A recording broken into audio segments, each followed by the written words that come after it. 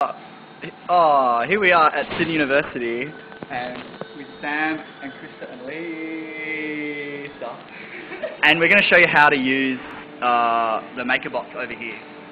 We need to start up replicatorg, which is the yellow program in the start menu, and then select File, Open, and the file that we want.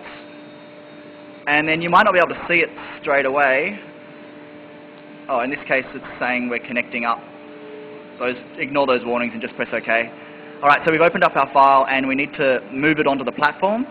So you click on the Move Job and then select the Put on Platform and Center, and you should be able to see your job. You might also have to scale it up or down so it fits nicely in that blue box.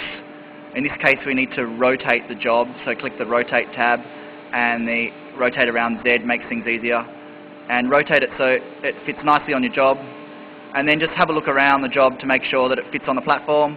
Once you're happy with that, we click on Generate G-code, and it's probably going to ask you to save it if you've moved it, in which case you do want to save it, and you wait. And then we select our job. The important things are, if you're using this one here with the just the heated build platform, then you need to click the heated build platform one, and then we don't need a raft for this particular job. A raft is like it puts it on a bed of plastic, and you'll need a raft if you need exterior supports on your job, like if you have overhangs.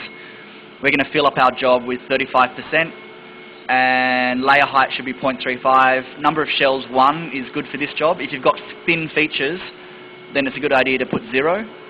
The extruder tab should be 0.5, 10.58. I just go with all the things that are there already.